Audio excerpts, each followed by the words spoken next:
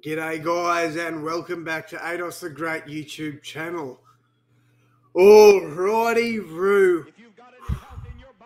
What crazy news we've just had about 20 minutes ago. Reports just broke in the Queensland squad. So Cameron Munster and Murray Tualagi are ruled out for Game 3.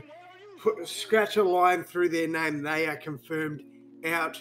They handed in positive rat tests today, so that's not good. When I first saw this, I was thinking maybe it's a ploy with the media to try and get a bit of fear in New South Wales. What are Queensland going to do?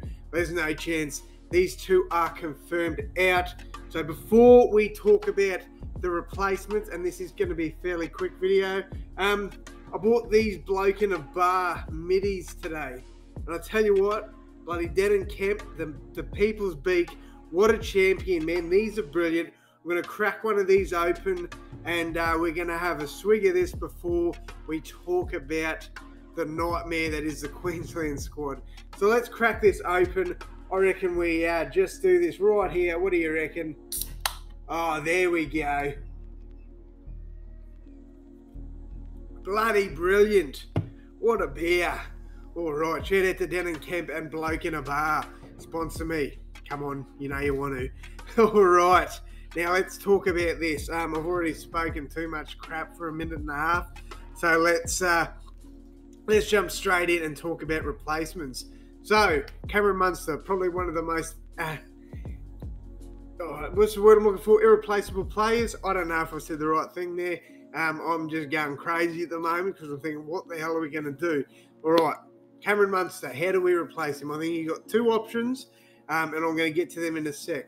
Murray Tualagi, it's an easy, straight swap. Murray Tualagi out, Corey Oates in. Oatesy's done the job before. He'll do it again. I've got faith in Corey Oates, and I think that's the way Billy's going to go. I have heard reports already that Oates is getting sent straight into camp. So, yeah, I do think that that's how that one's going to go. For the half situation, DCE stays at halfback 100%, and you've got two options in my opinion. Option one, and I think this is the option they will go for, we move Harry Grant to dummy half and Ben Hunt to 5'8". I think that's the best option for Queensland.